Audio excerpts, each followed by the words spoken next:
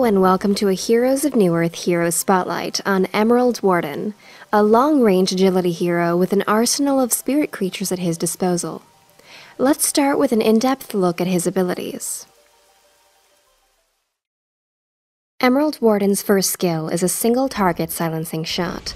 He shoots an arrow at a foe, dealing his normal attack plus a small magic damage bonus. While little more than an extra attack, the silence in itself is quite useful, and the casting range on the skill at 700 is slightly longer than his normal attack range. At the very least, this is always a skill that you'll want to train one or more points into, since it's useful for virtually any PvP interaction. Since the arrow is a projectile with a short delay after being cast, it can be disjointed, but can also be played to its strengths and used to cancel enemy channeling abilities that are targeting you, if timed well. Warden's second ability is a long-range magic damage nuke. Summoning up to 2 spirit wolves at max level, they will seek out and damage the nearest enemy heroes in 2000 range, slowing movement speed on impact. This spell will hit enemies through Fog of War, but not if they're invisible. If you're chasing a hero into the tree line, this can be an easy way to track where they've gone by following the path and direction of the wolves. This spell is useful as a way to snipe off heroes without needing sight of them.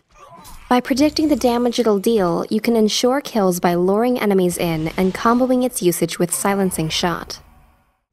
Warden's third ability, Overgrowth, sets a vine trap on the ground.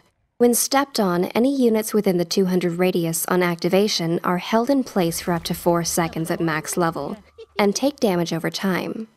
In order to escape without taking the full damage and immobilize, a hero can attack the vine twice to kill it.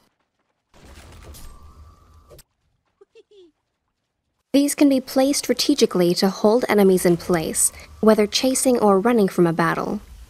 There is a short setup time before an overgrowth becomes ready for use, so this may require you to predict their movement in advance. Emerald Warden's ultimate summons an uncontrollable familiar that automatically follows you and carries out special moves under certain circumstances. Gawain usually lags slightly behind your movement, but provides clear vision around himself, allowing you to see over trees and obstacles in a small radius. At each level, Gawain gains a new ability. Each of these abilities will go off whenever they're not on cooldown and do not require action or resources on the hero's part. The first of Gawain's abilities is Diving Strike. Whenever an enemy hero comes within 650 distance of the hawk, not the hero itself, it will strike, dealing up to 300 damage at max level. The cooldown on its attack reduces with each rank, down to 6 seconds at level 16. Forced's Touch is unlocked at hero level 11, giving the hawk the ability to grant you 200 HP, plus a small attack and movement speed boost when you drop below 40% health. The boost lasts a few seconds and has a relatively long cooldown.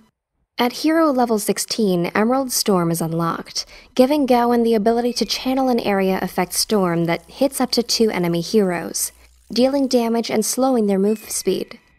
In combination with Diving Strike, the hawk can deal a decent sum of burst damage on its own.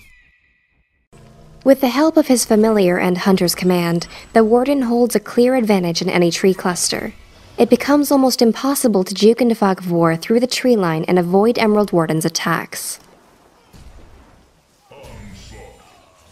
Hunter's Command in particular is probably the first skill you should prioritize ranking up at early levels, with its exceptionally long range and magic damage output. The movement speed slow is also especially effective for getting an extra hit in afterwards.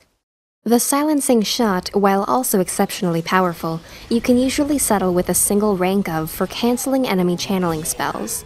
The damage doesn't scale much with level, and higher overgrowth levels provide more damage, immobilize, and map vision. Thanks for watching. Check for further skill and item build notes in the video description, and don't forget to subscribe, rate, and comment.